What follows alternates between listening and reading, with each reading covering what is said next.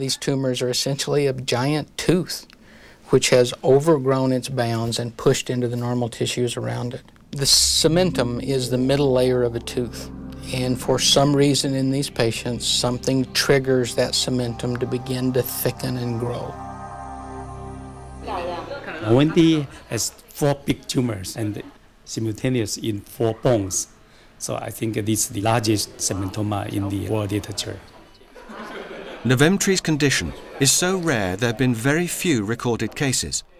But Dr. Clay, an expert in plastic surgery, has seen 3 patients at the Mayo Clinic in Minnesota.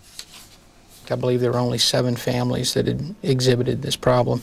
Novemthree would be 8.